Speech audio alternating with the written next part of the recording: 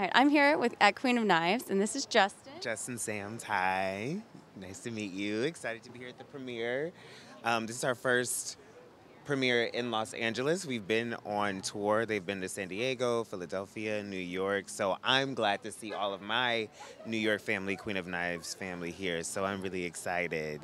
Amazing. Can you tell us a little bit about what you do and your involvement with the film or as friends? So this is the sequel to the first film, King of Knives, and I play Sebastian. I played him in the first film, so I don't want to give too much away, but I'm meeting him along his specific journey that he's on. So, and I, lead him on the right path for the second time. So I'm really excited for everyone to see those specific scenes. Yeah.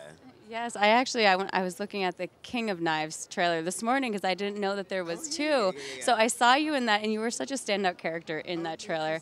And I love how you bring the element of like healing into his life. How did you like kind of prepare to get into that role, or like do you have any like things that you do in real life that coincide with your character? Yeah, well, I think it's always because specifically the character Sebastian is actually a nomad in the first film, so he's kind of being a blessing to someone he does not know in his own struggles of, kind of being out of a home and all of that, and just always being in practice of being kind. So I think the practice of being kindness, which I do in my life, can really open up a floodgate of amazing opportunities to be a blessing to someone.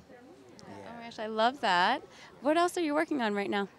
Well, I just actually did a documentary about Black queer actors in Hollywood, which is going to be a reunion of a specific film that came out, I believe, 10 years ago. So I'm really excited about that. I'm not sure the name of it.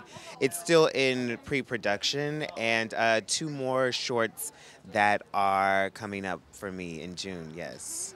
Amazing. You're busy, busy. How do you go about your regular life and fit in all these things? Is there any tips or tricks that you have for other aspiring actors? Self-care. It's a business of self-care. You have to take care of your mental at all times because this is a business of rejection. So I would say get used to the no's, and once you get used to the no's and be able to take care of yourself within the no's, you get a yes, and you're elated, but you're also able to do the job. You don't rely on this yes being the only one yes, because the yeses are gonna come, but the no's are gonna punch more. So be able to take the punch.